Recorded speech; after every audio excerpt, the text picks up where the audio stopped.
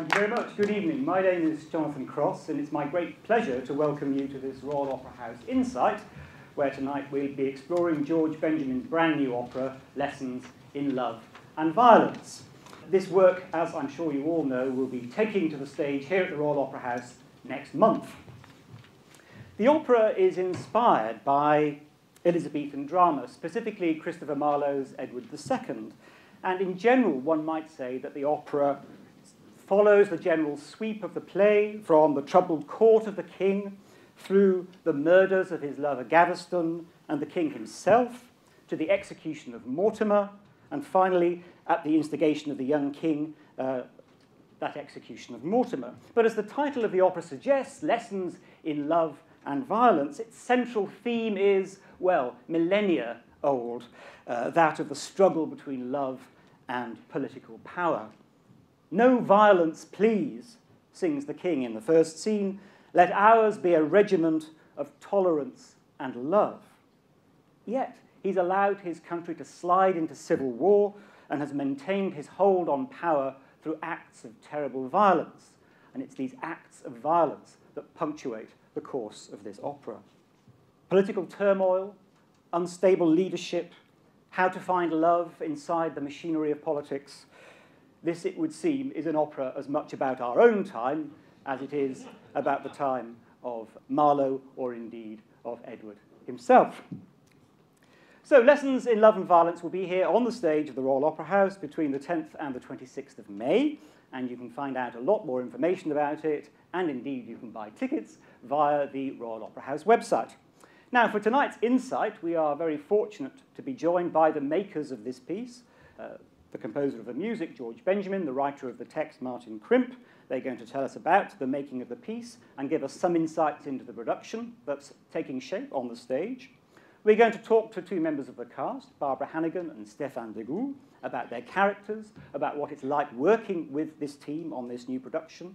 And we're also very privileged to get a sneak preview of some of the music from the opera. And then at the end, there'll be time for you to ask some questions too. So please be thinking up those questions as we go along. So now, without further ado, please welcome composer and conductor George Benjamin and writer and playwright Martin Crimp.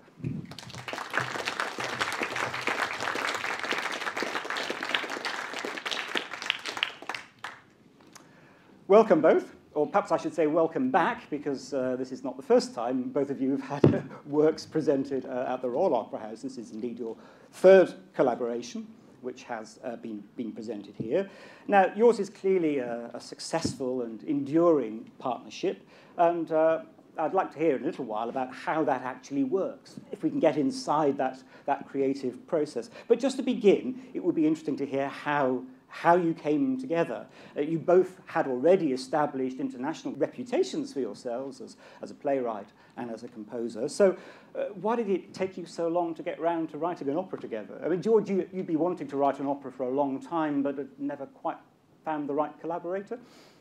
That's an underestimate of my problem, because I was searching to find a collaborator for almost a quarter of a century. I've always loved opera. I wanted to write for music theatre. And so periodically, from my mid-20s, for a long time, I met any poet, any playwright, any director, any film director who would meet me, and it all came to nothing.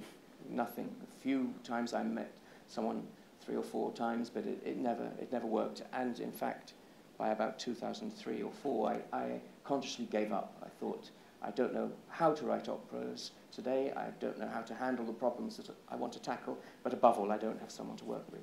And then, in 2005, a mutual friend of ours, the musicologist and wonderful viola da gamba player, Lawrence Dreyfus, who is a colleague of mine, was a colleague of mine where I teach composition at King's College London. We had lunch one day, and he mentioned Martin's name, and mentioned it in a very, very laudatory and very, very enthusiastic way. And without going into detail, he fixed in the most subtle and generous way for us to meet.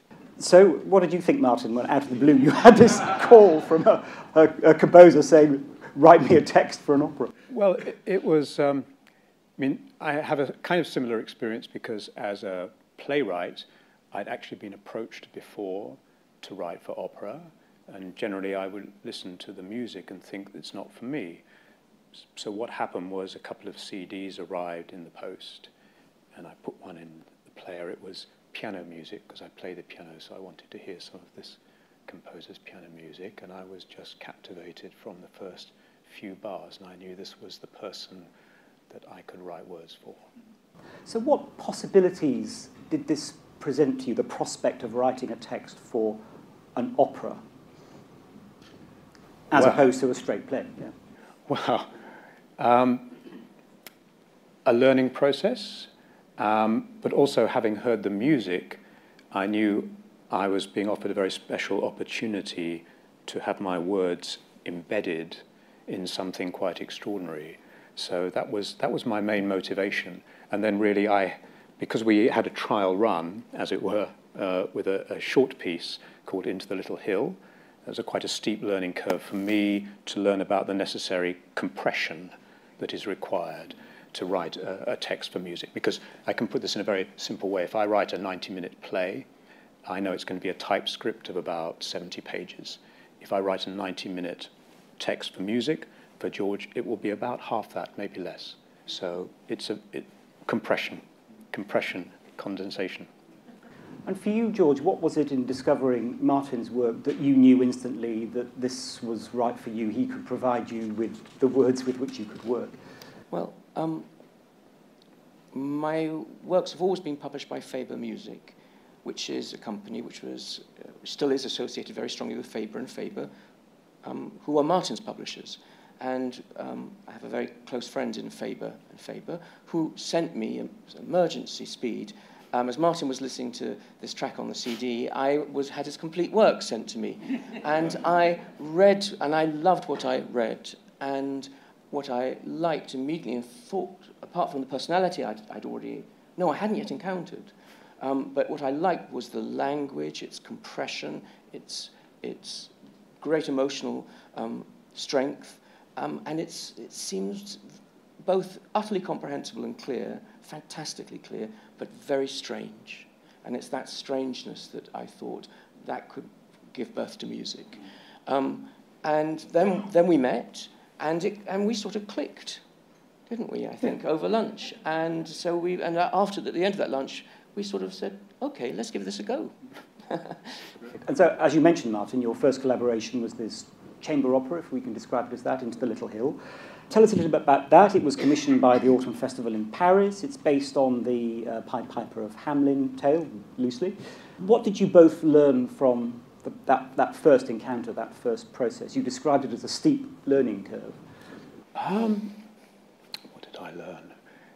I think at first I learned not always to resist. At first I was quite resistant to the story of the Pied Piper for linguistic reasons, because the word Pied Piper in English doesn't appeal to me, because the Germans call it the Rattenfänger, I think this is right, which is a much more appealing title. And it wasn't until I went to the British Library and I discovered a short text telling this story from around 1604, I think it was, in a book called The Restitution of Decayed Intelligence, which was a book which was trying to set the record straight about history. And I found this story told in an incredibly objective, straightforward way. And that's when I knew that I was able to move forward with the story. And also what really appealed to me, I think something that appeals to both of us that we've often talked about, is constraints.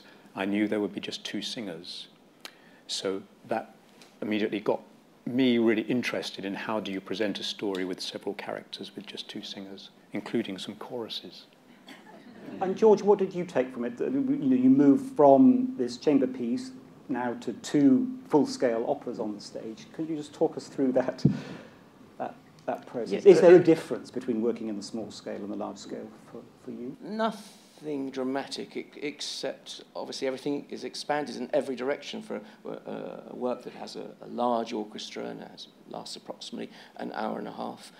What was interesting at first for me and difficult for me was coping with Martin's some elements of Martin's natural language, the use of the vernacular, the splits in time, and at first I wasn't certain how I could work that work with that in my musical idiom, but that musical idiom transformed itself to quite a large degree, and not only then began to cope with it, but in fact really loved working with every aspect of his language. I suppose, even when writing Into the Little Hill, that the demands are, yeah, they're sort of the same, and they are how to introduce sufficient diversity to maintain interest and to reflect, really, really deeply reflect the way the drama evolves and how it, what happens during the story and at various levels. Also to give the work a certain tenor, a certain tone, I suppose that's the word, a certain feeling, a certain colour, and while simultaneously having sufficient diversity in it. And that means you have to search for techniques and ways of writing music and ways for writing for the voice, which you haven't done before because the drama demands it. And there's the other thing, which is how to cope with the language and English language, and to set and to work well for voices, so that the writing is idiomatic, that the language is clear, that people understand at every moment what is going on, not necessarily with use of surtitles, and to enjoy this fantastic resource, which is the human voice, which is infinitely expandable and extraordinarily unbelievable object. So then came your next large-scale collaboration, which was written on ski, a hugely successful work, which began in Aix-en-Provence and then came to the main stage here at the Opera House. And now here we are with another full-scale opera for the Royal Opera House.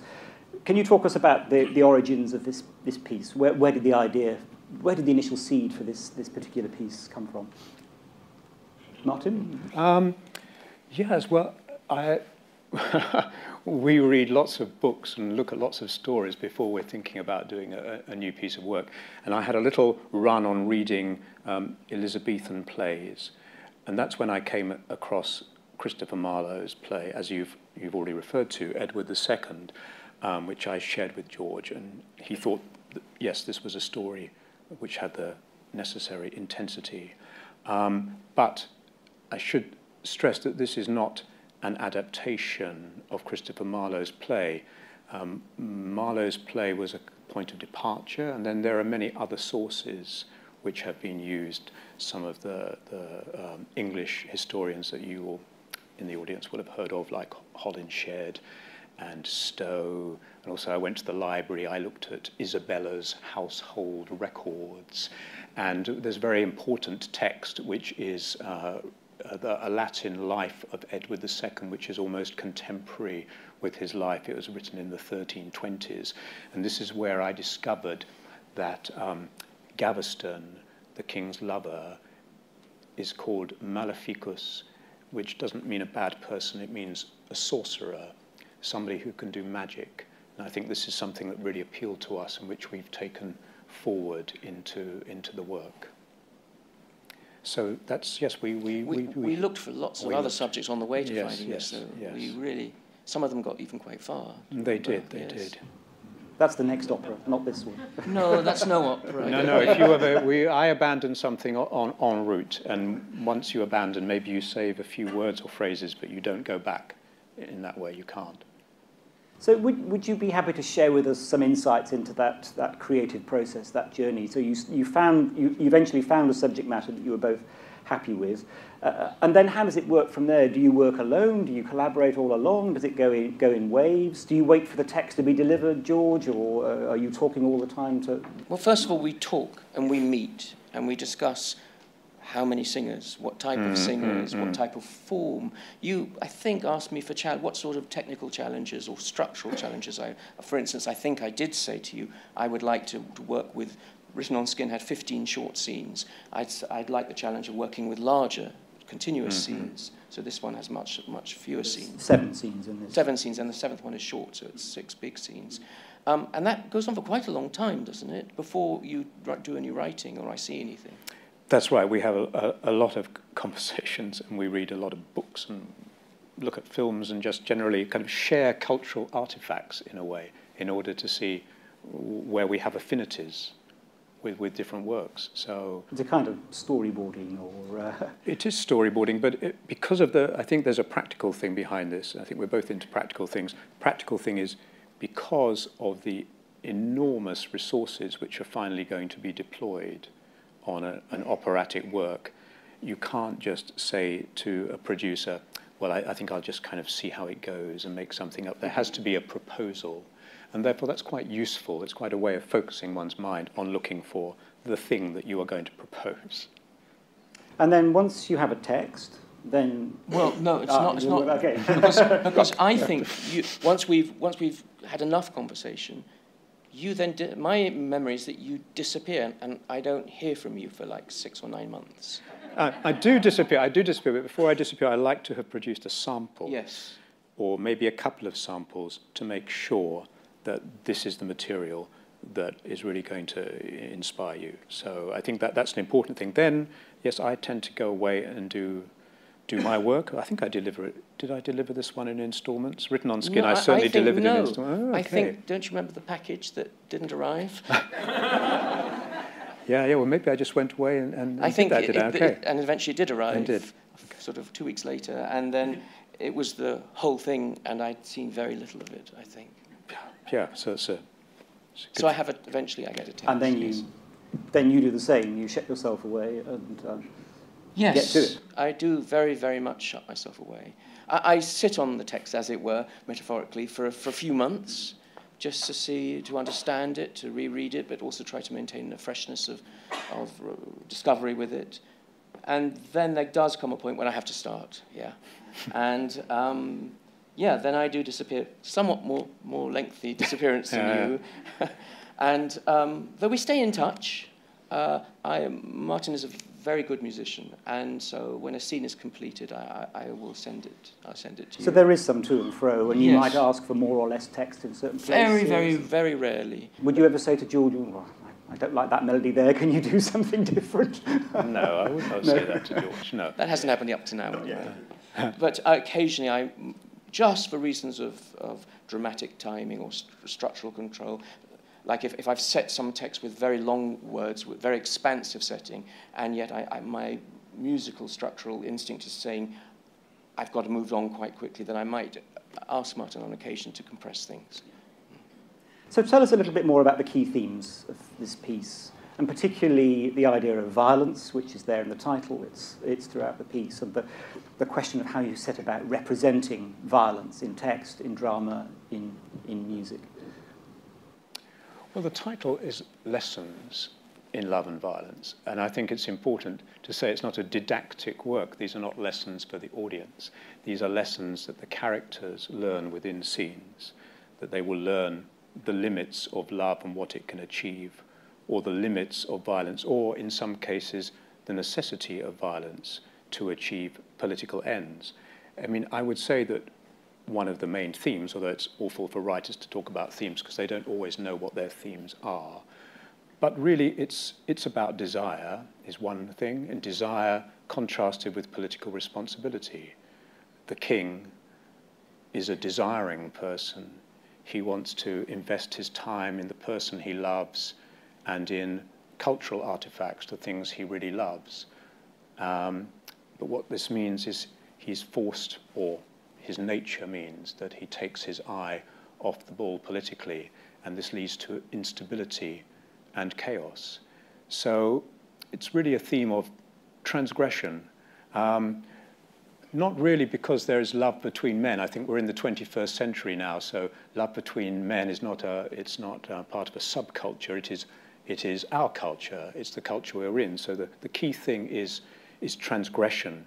Somebody says right at the beginning of the opera, it's not loving a man. It's love full stop. That is the problem. And this is the politician who wishes to control the king and focus his mind back on the political situation. So, I don't know, I always feel anxious talking about themes, but maybe that gives you some idea of what was in my mind, at least. And George, for you respond to these themes and this idea of violence, and how do you treat that musically? I mean, it's a very difficult thing. Is it going to be on the stage? Is it not? Is it going to be in the orchestra?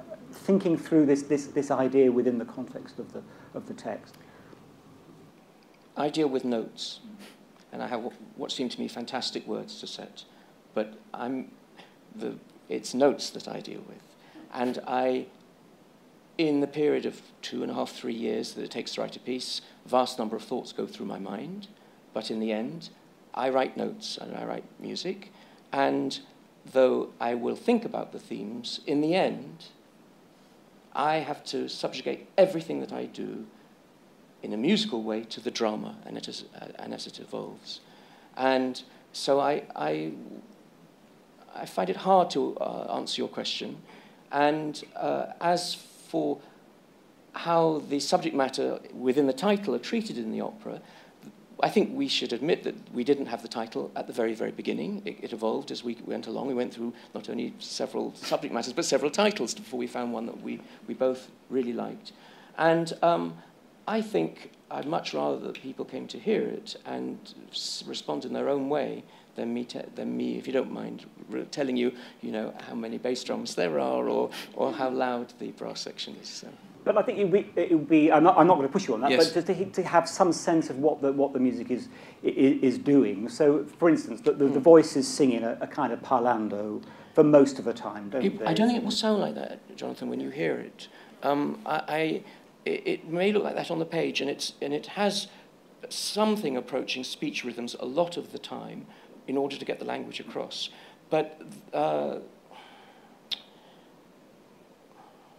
when you, I hope, hear the way that it will be sung, because I've written these lines specifically, every note for the people who will be performing it, and when you hear the way that they integrate into the polyphonic structure of the music, and above all its harmonic element, it will sound, I think, quite a lot more lyrical than you might imagine by just looking at the score. Music doesn't simply represent the drama in a simplistic, two-dimensional way in an opera. It's not trying to manipulate emotions or simplistically reflect them in the drama. That would be more akin to vaudeville or some other types of music. On the other hand, it can't ignore them, but it tries to do it in a more complex way, in which, thanks to the capacity for the ear to hear 6 or 7 things simultaneously, there can be something luxuriant and brilliant at the same time as something which is static and sinister, during which, inside the texture, something dynamic and harsh is evolving. And some of those elements can disappear and others can magnify or mutate. And in other words, it's the music's approach to the drama is extremely unstable and, I hope, seemingly very spontaneous. But to give it the architecture which music, I believe, requires means also that there has to be some sort of framing and some sort of objective underpinning, some scaffolding and architecture, which in a way makes the drama less predictable and maybe in my desire to achieve what I want, maybe deeper. And so in other words, it's simultaneously working both on an architectural musical level and seemingly on a completely spontaneous one. That will be the desire. And sometimes it will be subverting the text. At other points, it will be highlighting certain aspects, maybe things that Martin intended, maybe things he didn't intend. And all the time that I'm writing, as I'm sure Martin is when he's writing his words, I'm not thinking of the individual moment as the priority, nor trying to have a particularly harsh moment to describe something terrible happening on stage, though there are moments when that's essential. I'm thinking of the architecture of the whole structure and trying, we'll see if I've succeeded, but trying to create something in which things seem spontaneous but necessary, and that the desire is that every aspect of it really has form, has structure. And if that works, then, yeah, it satisfies perhaps what music needs and just doesn't reflect or exploit the drama from moment to moment. Fabulous, thank you. You're in the thick of rehearsals now. How's it going? It's going very well, I think. I think it's but this is a team that you worked with before on Written in Skin, Katie Mitchell, the director, and Vicki Mortimer, the designer. So it's a team that you know well, and a team you have confidence in, and it's obviously a hugely collaborative process. Are you prepared to give us a few little insights into what we might be seeing happening on the stage? Well, it's a fascinating. I mean, when you're alone for such a hugely long time, and I really do mean very alone a lot of the time, to come and conduct it and work with the people for whom I've written it and Katie, it's a very nice thing to do. It really is. Plus, as we've already said, that we chose the precise voices and personalities to before. Had you written your text before we chose the people? I think you knew who some of the people were before you wrote, didn't you? It's so long ago, George. Yeah, I think you did, Martin. Two of them will be joining us later. Yes, I think we knew about them. We knew about them like 5 years ago. Of course. And they are relevant to the quality of the work itself. They are marvellous. And to hear them, perhaps you could understand, when you write a line and its context in the orchestra and it goes through a lot of sketches and then it doesn't work and you start to scratch it out and start again. But then to hear it sung for the first few times and then to see the singer get into it and understand it and then bring something of themselves while still remaining very faithful to the text itself, it makes it all worthwhile.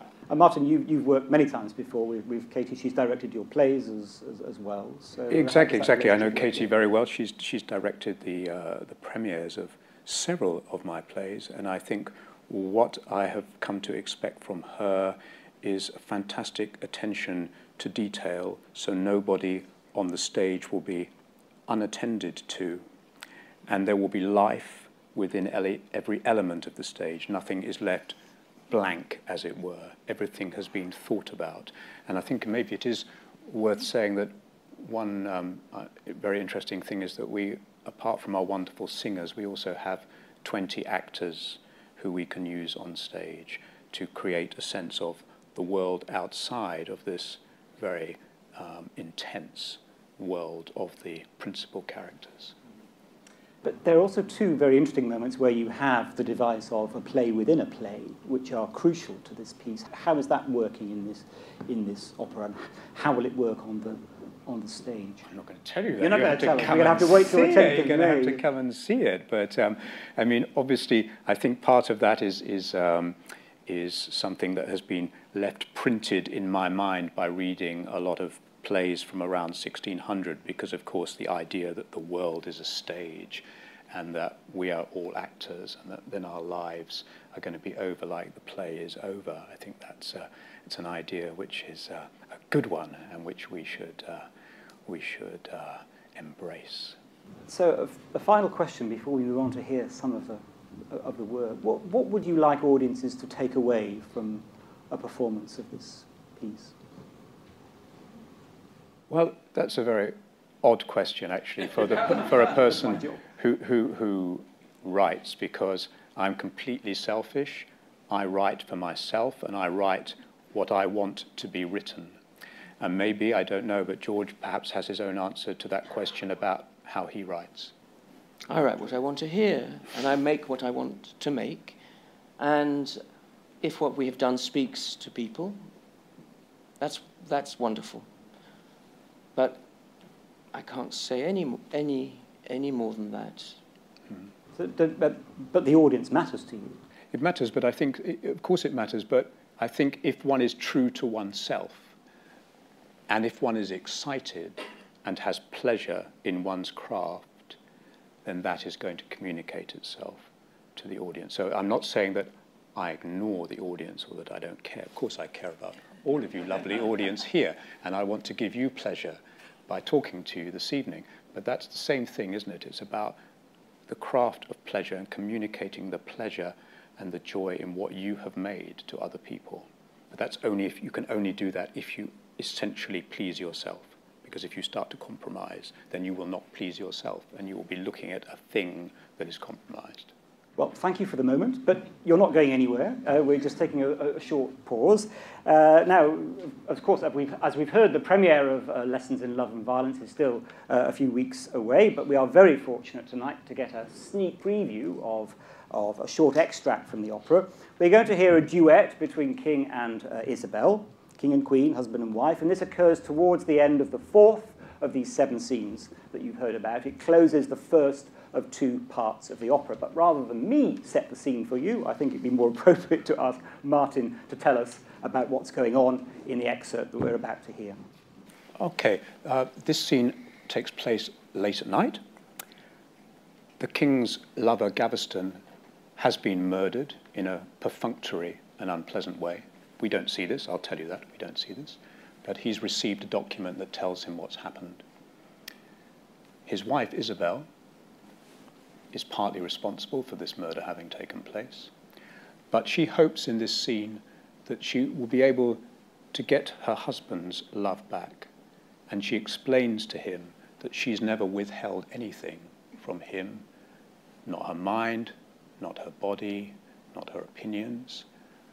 But she discovers that he is nevertheless wrapped up in the man that he loves and in the man, Mortimer, who is responsible for having Gaveston killed. So she makes the decision that she's got to take her child away, their child, away from the king, take the child to Mortimer.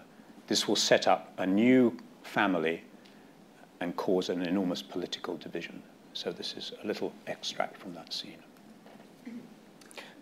I want to add, if I may, one other thing, which is that we don't like bleeding extracts from our pieces, do we? No. So this was quite hard. We only sort of decided we would let a bit out quite late on. And also, despite the absolutely amazing pianists that I have to play tonight, Brett and Nick, it is not piano music. And in fact, this is a nocturne, this scene, and the sound world is very continuous and actually surprisingly smooth, and mainly strings. The heavy brass, trombones, and most of the one trumpet is used at one point are absent, and in the section you're going to hear also, there's no percussion. So it's very much quieter and more intimate sound world than in other parts of the piece. So do please bear in mind, if you hear a tremolo on the piano, it's not that there's a piano tremoloing in the orchestra, it's trying to keep a note going because piano's notes die and string notes can last for a long time. So it's not even a black and white photograph of the real thing. So with that large caveat, we're now going to hear this excerpt from Scene 4. So please welcome our pianists, Breton Brown and Nick Fletcher, and singers soprano Barbara Hannigan and baritone Stéphane Degout.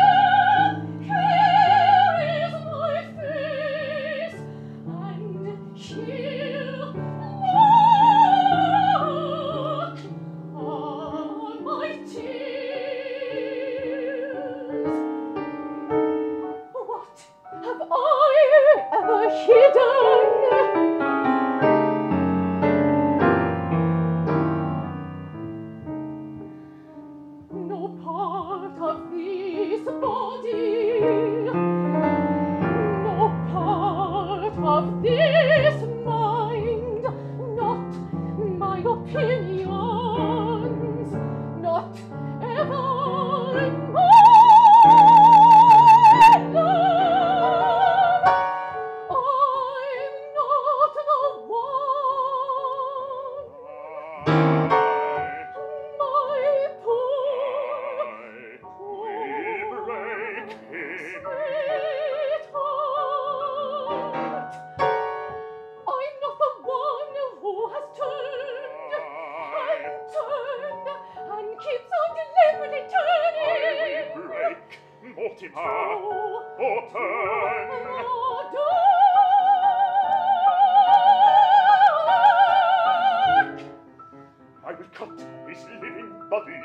foe will hunt out each associator, destroy,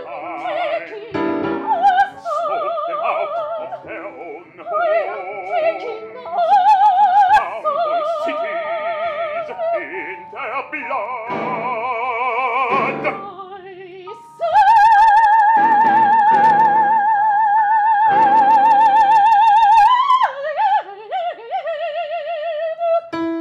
I am taking our son to Mortimer.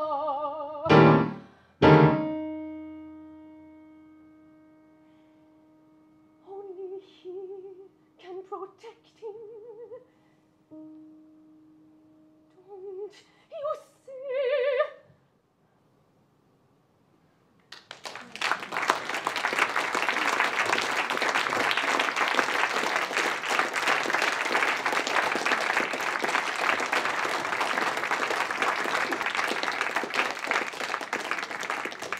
Barbara, Stéphane, thank you so much. It's fabulous just to hear even a little bit of the music, even with the caveats that George gave us. The intensity of that scene is immediately apparent. Could you tell us a little bit, from your perspective, about the characters that you're playing at this point in the drama? Barbara, Isabel, what sort of state of mind is she in at this moment? Well, as Martin says, I have kind of orchestrated the removal of the man that I know he loves, and I haven't done it necessarily for jealousy. You know, there are reasons why I've had to do it, political reasons, you know, maintaining the family, and I'm hoping that when I come back at this point to him, after he's had a little time to process, you know, what's happened, perhaps we can begin again. You know, we've had 2 children, and there is a love, so perhaps it's possible. And there's a point when I realize it's not, and it's heartbreaking. So this scene is really that crucial turning point where it switches. Yeah. And Stéphane, the king, I mean, he's distracted at first by reading the letter or the violent account of his lover. Well, he's devastated, he's destroyed by the fact Gaveston has been taken away from him and killed. And it's this scene starts 2-3 days after the trap and the execution of Gaveston.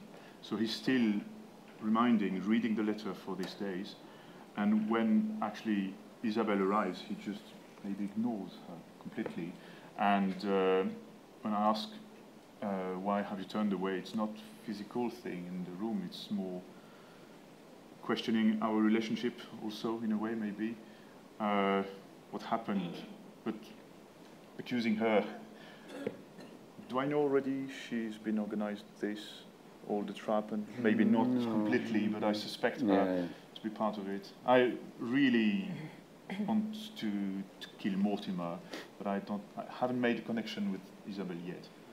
And what for you both are the challenges more broadly of your characters in the context of the opera as a whole, before and after these scenes? Oh, well, the trajectory, you know, I mean, from the beginning of the piece until the end, and you have a trajectory of a character, and sometimes it's very clear, you know, what the catharsis is, or the break, or the turning point, and in other characters, it's not as clear. I think for me, with Isabel, we begin, you know, partway through her story, so I'm aware that my husband has lovers. This is not, I mean, it's a problem, but it's not, it's something I've accepted. But then it gets to a point that I can't deal with anymore. So what's fascinating is, you know, how do we chart that path of development, whether it's up or down, and all the underlying layers of emotion. And this is something, you know, this is the 3rd production I've done with Katie Mitchell, and I know how she works. I still find it unsettling. I'm aware, and I keep telling myself, okay, Katie will, you know, she will set the bare bones, and then she will add every day more and more and more detail, more and more layers. And I know that.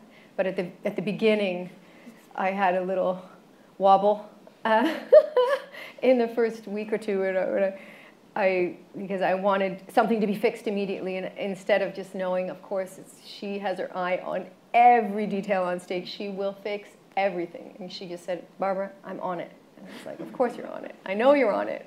But it's my own ego or weakness or whatever. So we're still doing it. You know, we still have another week of real stage rehearsals where Katie is the boss, and then after that, George is the boss. And Stéphane, more broadly, the character of King, he's an extraordinarily complex character who's, obsessed with love, neglecting the country in a sense over which he rules, and yet these acts of violence are occurring around him.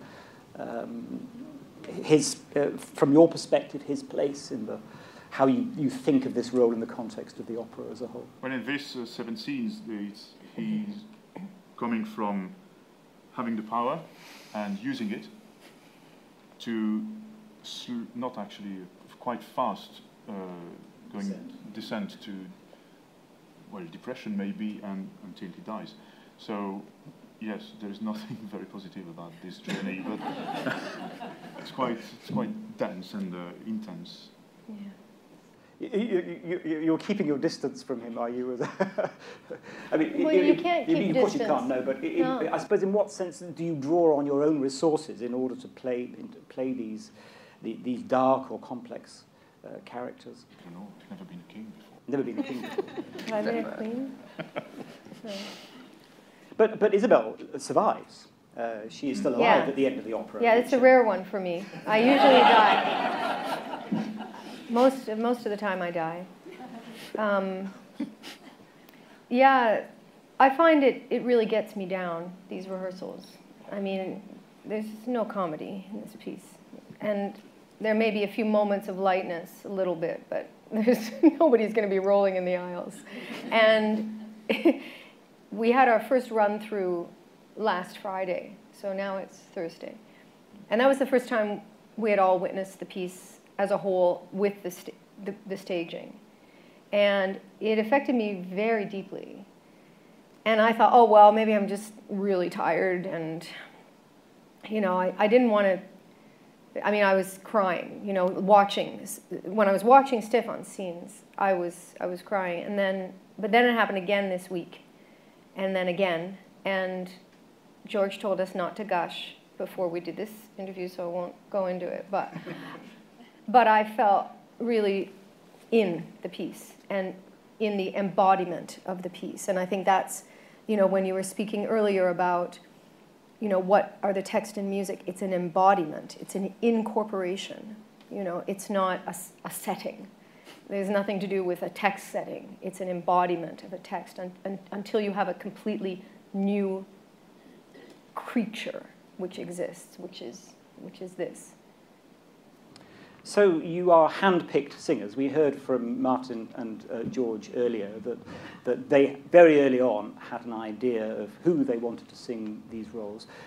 George, Martin, could you say something about that process and your involvement with Barbara and Stéphane at really quite an early stage before notes existed? Barbara, 2008 Lucerne Festival. She walked on stage. And she sang a minute-and-a-half monody, unaccompanied monody. And within 20 seconds, I knew, with Written on Skin about to be written, I knew that was without question, was the person that I wanted to ask to do it. And with Stéphane, I went to hear Pelléas, Debussy's Pelléas, at the festival hall, played by the Philharmonia Orchestra under Esa-Pekka Salonen. And within few minutes of once he started singing, again, we hadn't yet even embarked on this one, but I knew that was a voice that I would love to have the chance to write it for. Once I've had that, I think it's me that goes to more operas than you, Martin, and things. So I find then we meet you, and I will come, as I'm sure I do with both of you, accompanied you in songs, and Martin will be there. Then we meet you, and then I start to take notes and an instruction manual about how your voices function and what you're good at, many things. A few things you don't like singing, the different tessitura where there's breakages in the voice, singing at speed, all sorts of things, so that I can use that later while I'm writing. And then you met Katie as well, didn't you, very quickly on? So I suppose the initial, therefore, the initial as it were, spotting comes from me, and then we all meet. Yeah, we all meet. But I mean, it has to be said that people like Stéphane and Barbara, from my perspective as a theatre person, are just such amazing actors. But then they also have this other thing that they do, which is the singing. It's just extraordinary. But because I approach it from a different direction. But this is a very beautiful thing for me.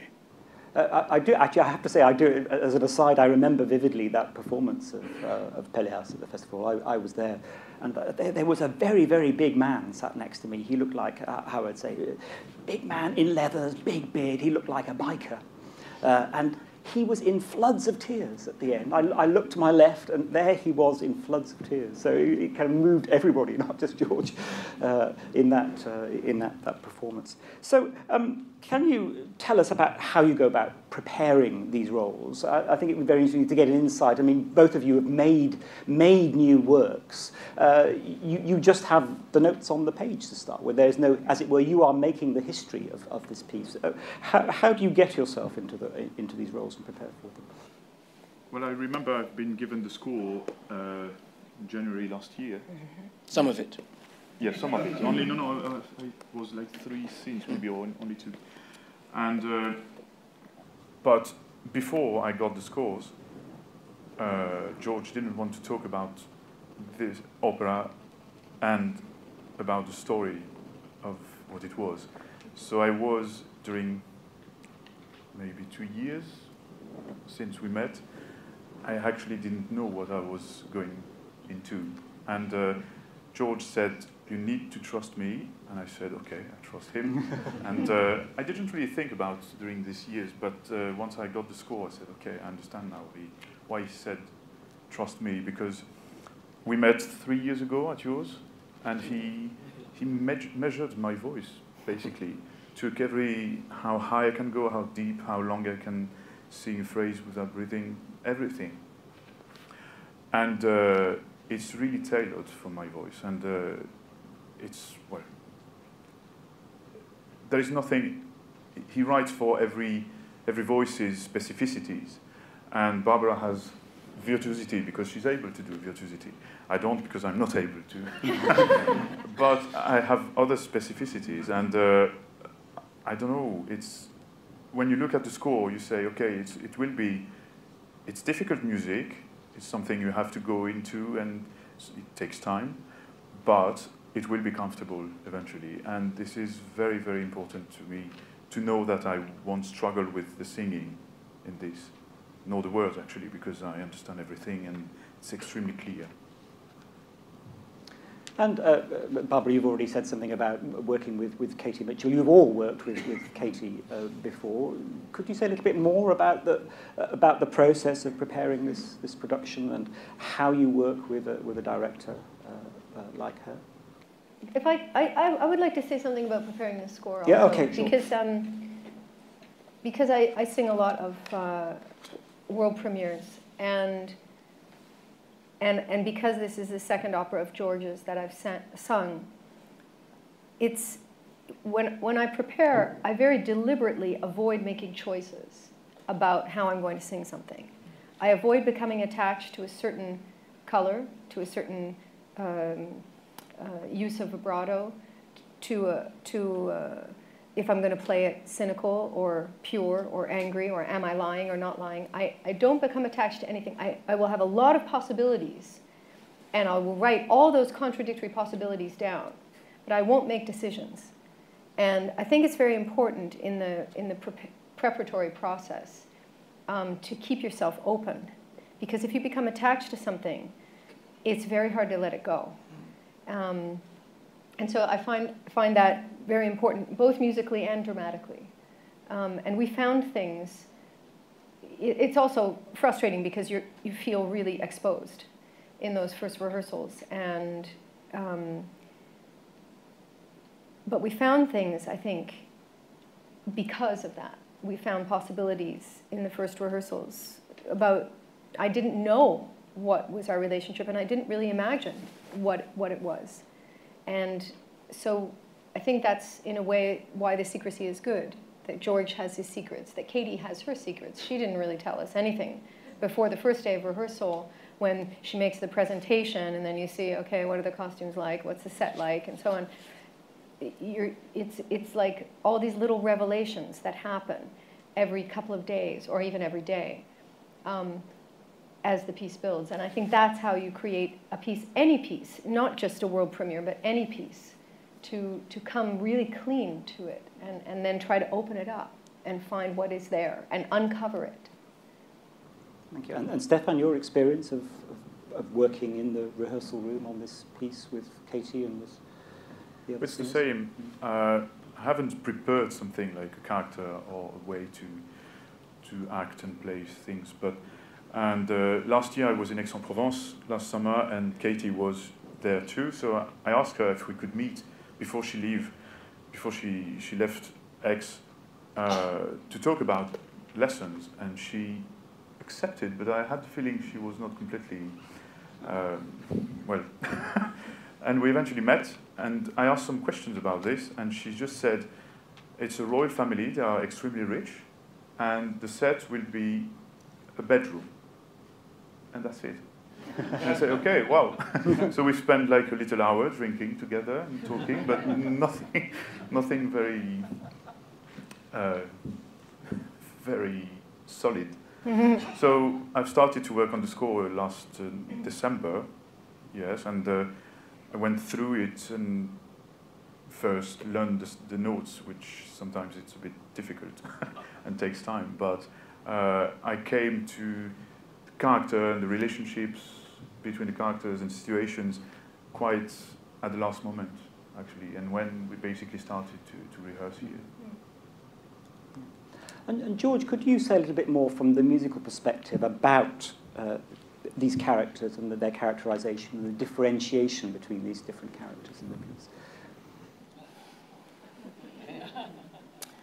Gosh. Can you say something about how you confine us?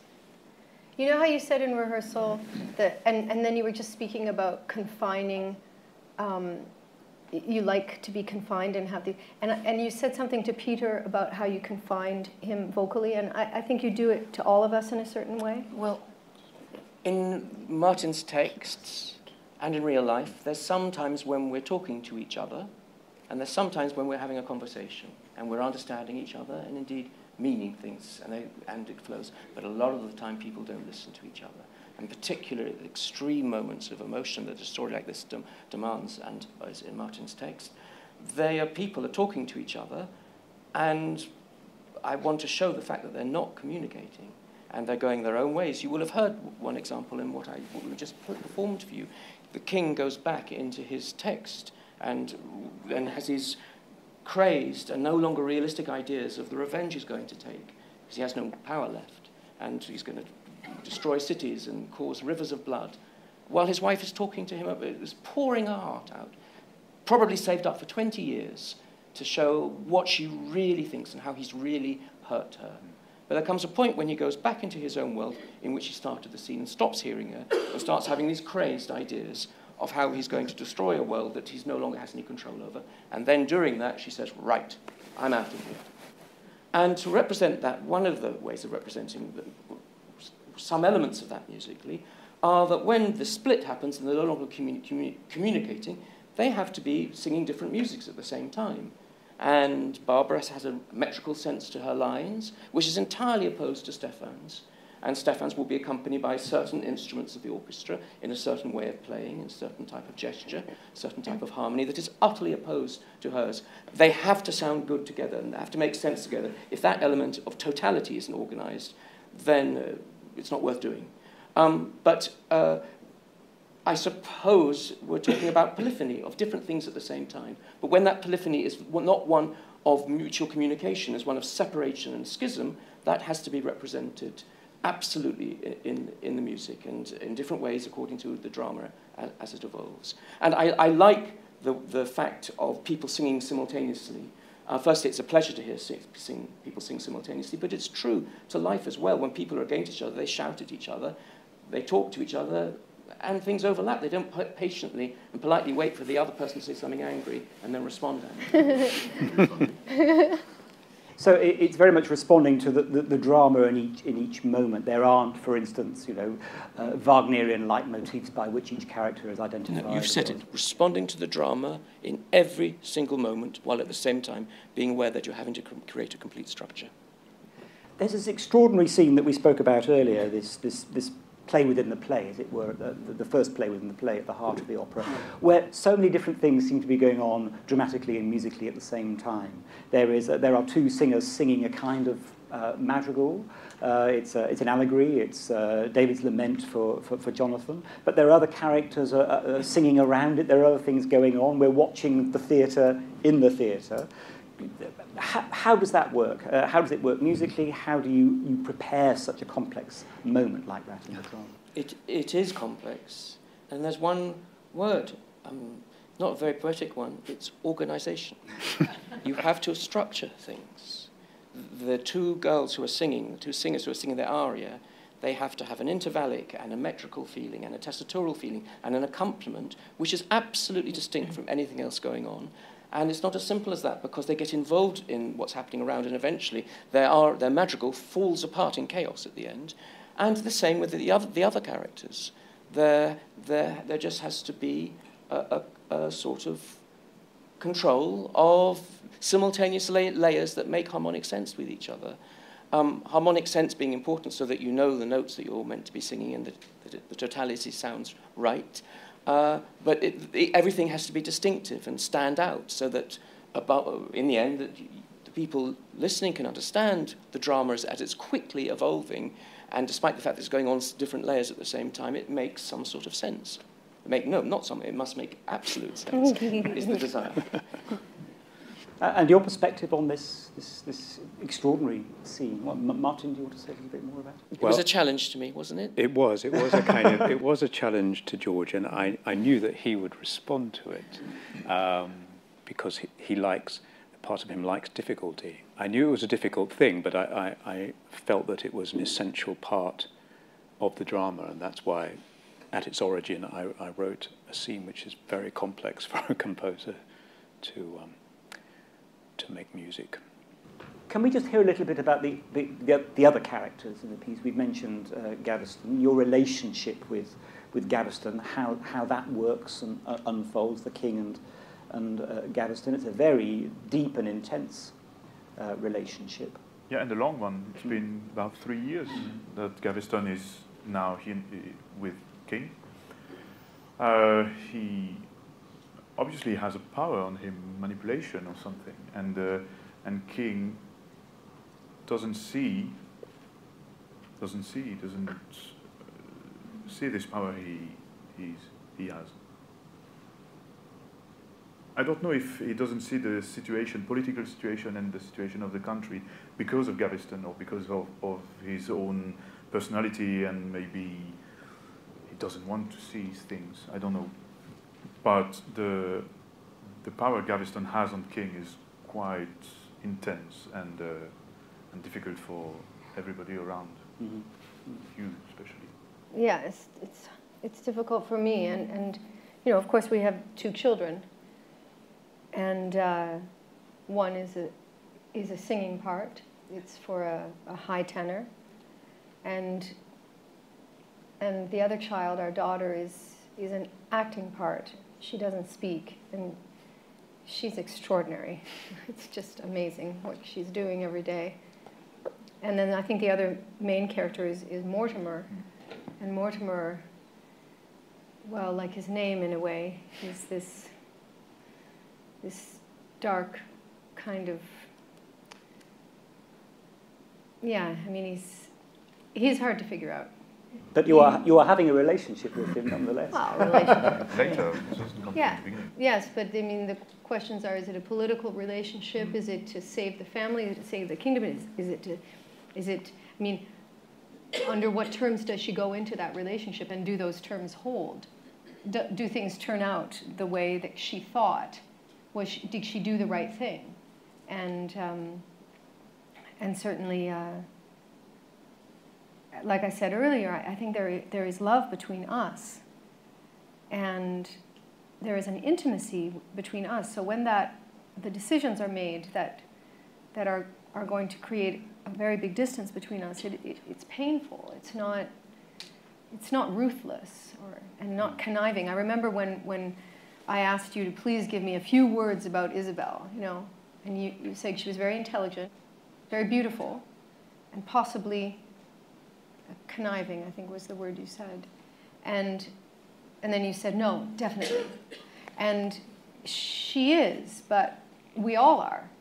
I mean, we all manipulate. It's just manipulate the hand. We just that's what we do. So it's a natural, and that's what makes it so human, and yet in opera it's so larger than life. So it's clear these are very human, present, real characters. But the themes that the work as a whole plays with, there's one wonderful line that the king sings, "Don't bore me with the price of bread, don't block my mind with politics." Well, rather naughtily, I thought perhaps that could be tweeted rather than sung. There are certain resonances with certain other political figures of the moment. Was the parlous state of world politics on your mind when you were making this piece? Did it have any influence on what you were doing? Not from my perspective, actually. I think it's, it's interesting that the three projects that George and I have done together are based on text from the past. And I don't really know why that is, but I think part of it is a desire not to be a part of the rolling 24-hour 7 news and to write in a journalistic way. And if you're thinking about politics, one of the characteristics of the contemporary world is that there's this huge cloud of bureaucracy which clouds and obstructs our view of the kind of intensity of personal relationships and power struggles. So one interesting thing about an old story like this is that it allows you to remove that cloud, or like you're wiping a pane of glass and you kind of see these people. Here they are. They're doing stuff which is affecting everybody's lives. So the answer is no, really. I think the answer is no. I think it's more a matter of creating a powerful mythical world in which we will recognize things, sure, about ourselves, and maybe we'll apply it to things that we think about, political things in the contemporary world. But there's no sense, in my mind at least, of wanting to nail such and such a contemporary issue, no. Far from it. Thank you. Well, I think that's a very good point at which to pause our discussion and to open the questions to the floor. So this is your opportunity, please, to put a question to our team here. Hand went up very quickly there. Well, first of all, it's a great opportunity to hear all of you tonight. My question is for George. Do you think that modern opera music is going in a particular style or direction? The direction of modern opera music, George. There's a big one for you to start with. I can't answer that.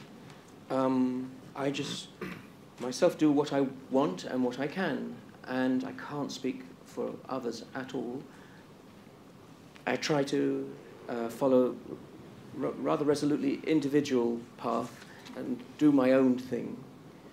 But it has to be said also that there's a lot of interest. I do know that there's a lot of interest in contemporary opera at the moment, which is exciting, very, very exciting, and that's across the world. It's here in the UK, but it's a general thing as well.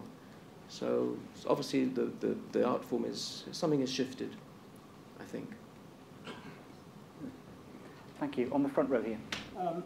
For the composer again, having reached the third opera, I wonder if across the span of them there's any sense of musical evolution. I mean, in responding to the drama in this piece, have you done things in ways that you would not have done in Written on Skin? Or are they sort of largely isolated creative endeavours? I mean, will a musicologist in 100 years' time be able to sort of delineate the progress of George Benjamin's operatic genius through that work? I'm not sure. So the question is about musical evolution across the works. I shall resist the opportunity as a musicologist to comment on the second part of the question. I have no idea about that, but I've been forced by my dear colleague to do things I haven't done before, yes. On a structural level, I've had to write scenes that are between 15 and 20 minutes long, and to maintain an identity for a scene that it really has a character, but has sufficiently diversity within it to keep it interesting and to follow the drama. And then within the total structure of the piece, the 7 scenes each have their own character and similar attributes, but they join up with each other. That was new. That was a real challenge. And equally, this second half of scene 3 was really hard, because also you're dealing with voices, and they need to find their notes, and they need to sing them with confidence. And that means you can't hide anything, and you really have to accompany them in a way that helps them. And at the same time, if the structure is complex, it's really very, very hard. The other thing I would say is that I don't know and don't want to know. I want to be the servant of the drama while I'm writing and just reflect what's needed. And hopefully, I am forced to discover new things while doing that, but it's a sort of byproduct. Thank you. There's a lady on the third row there, and then the gentleman behind. Yeah, the lady first. I'd just like to add to that talk. You wrote ensembles in this piece, which you never wrote in the other 2 operas. The first opera had 2 characters who largely sang separately. The next opera had more characters who sometimes sang together, but also separately. Now we have more ensembles. I think musicologists will surely pick that up. Musicologists will pick up the growth of the presence of ensembles in your operas, George. Well, Sally, who is my publisher, is well informed. I was wondering, how does she know? But it's true. Yes, there are. I, as it were, put the narrative pedal down more strongly in certain times in this, and there are moments when 5 or 6 singers are going in certain passages. Yes, and I hadn't done that before. Yeah. The gentleman behind. Yep. I'm interested in all the influences that come together to create a work like that. And you've spoken a bit about your 16th century reading and Marlowe. I was wondering whether you've drawn on any more contemporary forms of art. I mean, for example, the Derek Jarman extraordinary film. Are there more contemporary influences which you've looked at, you've drawn into? So just to repeat, the question is, we've heard about as it were, the historical sources of this piece, but the question is, have they drawn on more contemporary sources as well in creating the opera? Well, in fact, I made a decision quite early on to shut out the more contemporary stories of Edward II. I know that the Jarman film exists. I also know that Brecht made a version of Marlowe's play. But I really wanted to enter the mind, the early 14th century mind, to the extent that that is possible, but then just to let the thing open up in a way that I conceived it. So I didn't look at those sources, the modern sources. But as I say, I did want to explore a world in which the transgression was not so much love between men, which I think we should all now take for granted, please, but the fact that desire leads somebody in one direction, which can be fatal for them. And could we just extend that question to Barbara and Stéphane in terms of your preparation of these roles? I mean, how widely were you reading? Were you investigating the historical lives of these characters and so on? Not at all. Not at all. I on purpose, I didn't want to find out very much about Isabel at all, because I just want to deal with what happens in their story. So I don't want to know, even in a lot of operas that I sing, I don't even want to know what I wouldn't hear in the opera. So I don't want to know the other scenes that I'm not in. I don't know what was said when I wasn't in the room. So I'm very particular about it, to keep it as clean as possible. So I don't watch outside things. And for example, when I sang Lulu, I didn't want to read Wedekin's play. I only wanted to look at what Barrick had said. And I didn't want to see the Louise Brooks, the film. I only wanted to deal with the score, what we were given. Stéphane? Well, I did the opposite. I read the play and made some researches about who Edward II was and the situation at that time, etc. And I was actually a bit surprised and frustrated when the first day of rehearsal, when we read all together the biography that Martin and Katie wrote about the characters and the situation. It was a mix between fiction and historical facts. And Katie asked us to forget every researches we made before. And I was quite happy and proud to have made such work, but well. So there's a lady here on the front row first, and then we'll take the gentleman there. Now that you're in rehearsal, when you hear your score, are there times when you wish you had done something different? And have you changed it as you go along? So the question is about, in the rehearsal process, hearing the work, do you make changes? Do you wish you'd done something different? It's too late to correct whatever blemishes there are on a big scale, because the parts are made and the technology is of altering that for the full orchestra and the singers who've learnt their roles by heart. It's just impossible. But I've already, apart from working in great detail now for 4 weeks with the singers, I had one run-through with the orchestra about 3 weeks ago, and I can tell you two things. Firstly, it sounds exactly like I expected, because that's my job, full stop. But I have made 60 micro changes already. The strings at one point accompanying Gaveston were too pale. I thought it would sound too pale, so I put the dynamic up from pianissimo to piano. I made a miscalculation in a special effect I wanted from the cymbalum, and that required me to renotate a good dozen bars of his music. And other. I'm shifting every now and then the tempo according to how the music sounds and how they sing it.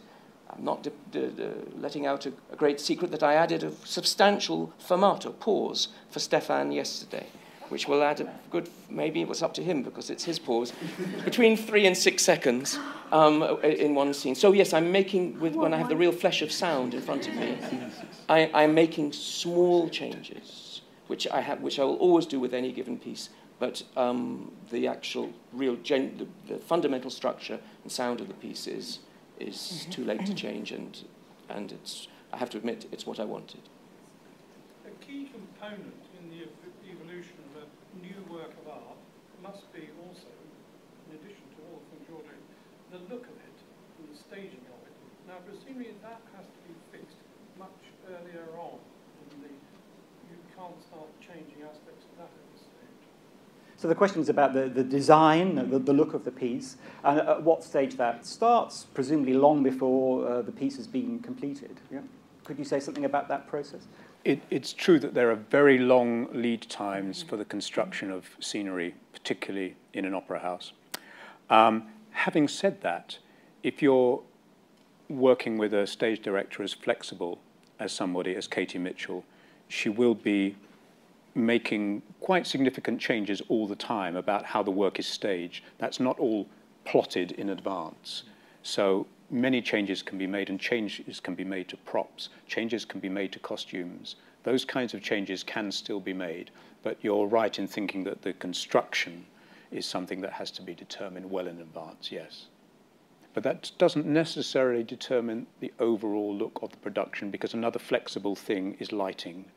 So the lighting designer is sitting in the room with us a lot of the time, and he's kind of whispering in Katie's ear, or she in his, and so they will be making very significant decisions which can be changed about how the theatrical artifact will look, yes. Thank you. You were talking about being involved in world premiere, and this is obviously a world premiere as well. I was just wondering, how often do they then come back, and are you involved in them again, or is it something completely different? And with your particular piece now, Hypnotic, and this one, do you see it coming back frequently, or is that just down to the different opera houses? Will you do it differently? I'm just wondering how you learn from that, having the world premiere to then what happens next. If other people take over, or you hanging out with it, or So the question is about repeat performance. Well, so we could talk about Written on Skin because it has been performed many, many, many times, and not just in the original production, and not just with the original singers for whom it was written, like you, Barbara. So the afterlife of the piece, yeah. Well, in my case, you know, I've given over 80 world premieres, and some of them you do once and never again. And not because you hated it or anything, just because it's not destined to have a life. And other pieces, you have a feeling about it that it will live. And it's a kind of a midwife role, you know, that you bring this child into the world and then you adopt it and you look after it for a few years, if you're lucky. And that's what happens for me with certain pieces, but sometimes, like with Written on Skin, I actually deliberately decided not to sing it anymore. And a couple of other pieces that I absolutely love, because a piece by Dutier and a piece by Ligeti, because I didn't want those pieces to be so strongly associated with me that they didn't have a nice life with other people. And so it's an interesting thing to let go of a piece and to say goodbye to it, especially when you love it. It's like leaving a relationship when everything's going great. So why would you leave it? But you do. And it's a strange feeling, but it's certainly, I mean, with Written on Skin, if I can say, I think we knew in Aix-en-Provence before the premiere, we knew maybe 2 weeks before the premiere that there was so much buzz, and I don't mean buzz like internet and Instagram and stuff like that. I mean buzz like it was just humming, that piece. It was just resonating and vibrating, and we knew that we had something very, very special that we were going to deliver. So it wasn't a huge shock that the piece was successful. And how is it for you, George? Because you always conduct the premieres of your own stage pieces. Not always, no. But I have these two big operas. Yes, yeah. How is it for you letting go of it and handing it over to somebody else to conduct?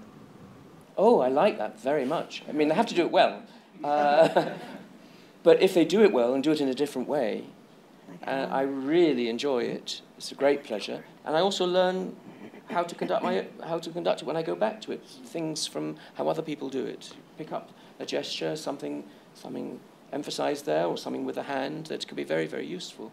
So I really, really like it. I want to stay, like I have done in most of the last 10 years, at home writing more, and therefore I'm not going to, when this piece comes back in the years ahead, which we already know, apart from the first 2 runs, I'm not going to do it. So I have to let go, yeah. But I'm really so happy to be doing the first one and shaping it with the people I wrote it for, and it's really such a pleasure. What happens if there's a production of a piece of yours that you don't like? Then it's a very unpleasant evening. And, oh, it's hard, very, very hard. I think we have time for just two more questions. So there's a gentleman. I was just wondering, when you have a piece that was so successful and so brilliant as Written on Skin, how do you feel about then going and doing something else? Do you feel inspired, or are you now nervous, or concerned you may not be able to do it again? How do you feel? How do you be inspired for 2.5 years? How do you feel nervous? You don't. Those sort of feelings are little glimpses, tiny little things. What you do is you put yourself, as I've said before, at the service of the drama, and just concentrate until you've written the last note, and do everything you can to get everything right. It was, of course, very encouraging for me as becoming an opera composer to have Written on Skin received in the way it was. And momentarily I may have thought, gosh, to follow that and maybe try to do something better, that's quite a challenge. And then starts the process, the real process, which is choosing the notes and choosing the rhythms and the time.